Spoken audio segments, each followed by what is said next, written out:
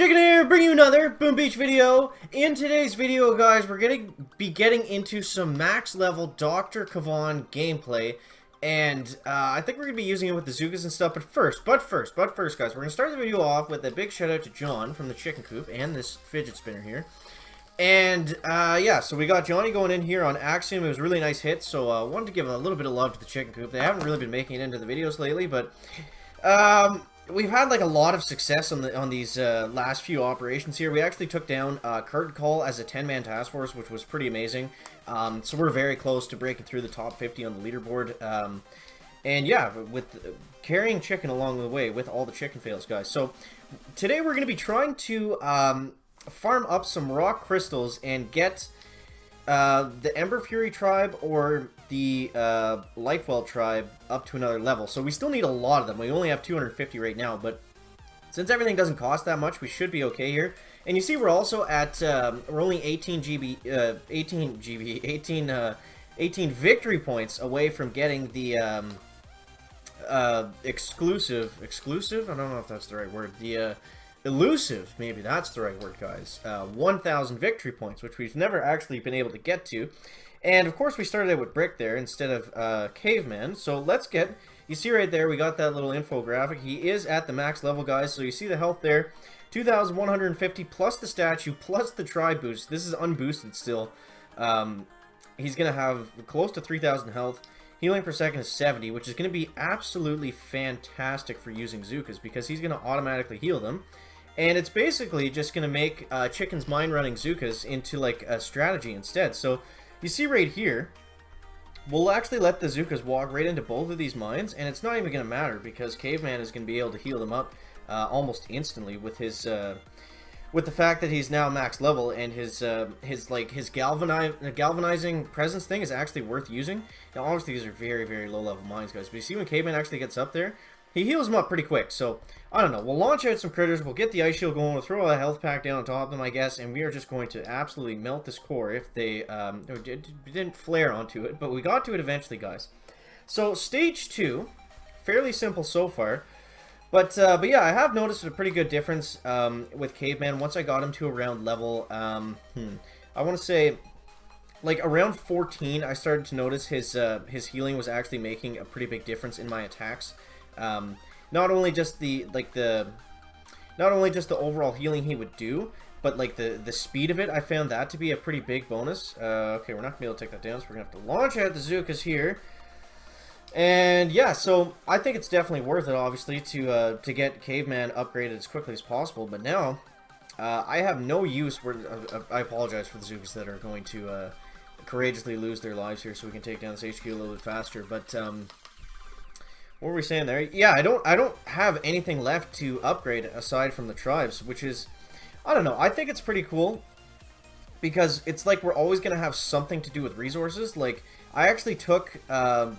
I took stone today from the daily reward, which was pretty crazy. I don't think I've ever done that because 300,000 stone versus 7 shards is not really like even... You wouldn't even think about it normally, right? But this morning I think I only needed like a little bit more stone to actually get another upgrade going. So that was the reason there, and I felt like that was worth it because I have like 150 power powder, and I'm not really saving up for a big VP push or anything like that. So I have more than enough power and stones right now to get me by for the foreseeable future. So it was actually more worth it, in my opinion, to get that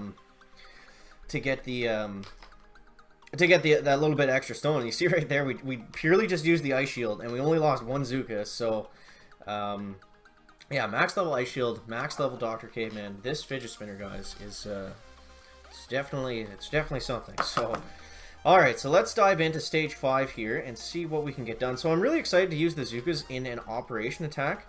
Unfortunately, we don't have one loaded up just yet, but it's going to be crazy to see all this extra damage and stuff. You see, I actually start out with, I think it's 128 GBE, and I used to start out with 110, which is still a lot, but now it's just crazy. Like, I think when I had 4 GB statues, I want to say, and they were fully boosted, I had 128 GB or something like that, so it's a pretty monstrous amount of free boost that we got here. Alright, so let's walk the Zookas up here like this, guys, and hopefully we can hit a mine or something so we can actually get some benefit out of this maxed out Dr. Caveman. But I mean, if nothing else, he works as like a pretty good meat shield with 3,000 hit points on him. Not as good as Brick, obviously, but maybe we'll bring Brick out for the last couple stages because I do want to get into some like just to see what we can get done damage-wise, because we do have that extra, I think it's, what is it, 20% or 18% I have on all the troops damage right now. So there's Dr. Caveman, maxed out, guys. Pretty excited to get that done. Now let's switch over to Brick and see what we can get done with the extra, it's only 10%. I could boost it up a little bit more. Let's boost it up a little bit more, guys. I mean, it only cost 150, so we'll get an extra 15% there. And we have enough, okay, we can convert some wood, and we can boost it up again, so we got that fortified. So now we got it to 20%, and we only need, what do we need to boost it? We only need 250, so if we do like one map clear or something, we should be able to get the Fire Spike Tribe fully boosted and maxed out. So, well, we already have the level maxed out, but yeah, let's see what we can get done with this extra Zooka damage boost. This should be pretty crazy, guys, because it is only Tropical Dr. Terrence. But I'm thinking we should be able to almost one-shot HQs, and I want to do this unboosted for right now. Maybe if you guys want it, we could do some like fully like ridiculous attacks and see if we can like one-shot bases with warriors or something, because the damage that we're gonna have with a maxed statue boost and a maxed tribe boost is gonna be just ridiculous. But I kind of want to save it until we can get both of them going at once. So let's go ahead and let's go clear out some mines here, guys, and let's take how do we want to take this on? Let's go on this right side, I think, right where we'll take out this mortar here, just so we have a bit of a better landing zone for the HQ. And we'll launch the Zookas out like this. I might lose a couple there to that flamethrower, but that should be okay. We'll get them marching up right into there. And then let's try to keep them right out on this edge here, and I think they're gonna walk like reasonably straight if we can keep them on that line.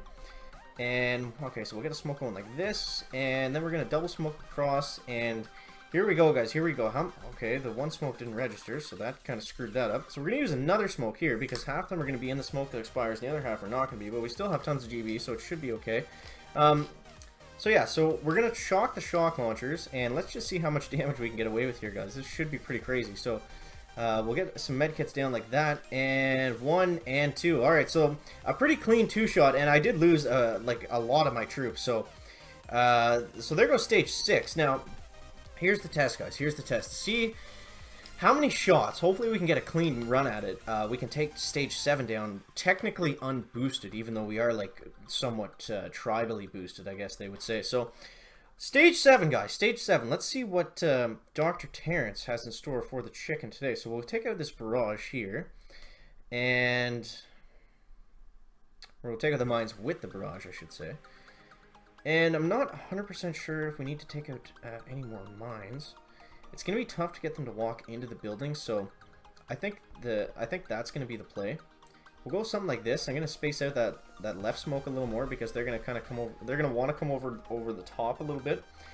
But if we can get them basically right over here first and then march them up, I think we should be able to keep them away from that mine that they're really going to want to go walk directly into. So easy, easy, easy. Okay, so we lost a couple girls there. Okay, we lost all the girls there. We lost all the girls there. So I guess we can see, instead of going for the one shot, we can see we can still finish it with only like a quarter of our troops left. So let's throw some critters out like this, guys, and then let's just use medkits for the win here. And 1, 2, 3, 4. Come on, take it down, take it down. 5. Boom, boom. Stage 7 goes down. Back, back, back. So that was pretty crazy, considering we had like 5 Zookas per boat left, like 5 times 8, 40 Zookas instead of what do you normally have? 104 or 128? 104, I think. Yeah, we ripped through that pretty good, considering. Yeah, 104. Okay, so that's gonna wrap it up for the video today, guys. Actually, let's do one quick player base here. I don't really have any good ones left for Zookas, but with all the tribal boosts and stuff, maybe we should be able to get away with something here. So this guy's got quite a bit of health on his HQ, but maybe we'll try a maxed out Dr. Caveman and a warrior attack, guys, to see if we can take this down. So the plan is going to be, whenever you see bases like this, which was the base here? Was it Penguin? Penguin Jing. Now this is a very difficult base because his mine placement is like the best I've ever seen. So I'm gonna want to take out this, and we're probably gonna have to use another barrage right up over here. But basically the idea is gonna be to get up on the shield gen, throw a bucket of critters away, and hopefully take out the shield gen, and then move on right onto the HQ. So we'll see if we can do that, guys. It's gonna be interesting for sure, and I'm gonna try to save as much GB as I can. Getting there. Okay, easy, easy, easy. We're gonna pre-medkit that because we lost a lot of health. Caveman should be able to get sucked up somewhat nicely in there, and we're gonna go like this. We're gonna launch the critters out like that, guys, and then everything should target the critters. And we actually needed 2. Okay, that was rough. We needed 2 swings to get that shield gen down, which the chicken was not expecting, guys. But since we don't have Dr. Kavan or the ice shield, this is going to be like a pretty difficult task we got left with here. And I don't think we have enough warriors to finish it out, guys. But that's going to wrap it up for the video today. Make sure to let me know down in the comments what your favorite strategy is with all these new tribal boosts going on right now, guys. Are you using Zookas a lot? Are you using warriors a lot? Obviously, everything has a pretty significant buff to it, so I mean, you can't really go wrong with anything. So make sure to let me know that down in the comments, guys. That's going to wrap it up for the video today. Make sure to leave a like if you found it interesting, entertaining, or informative, and we'll see you in the next one, guys. Chicken out.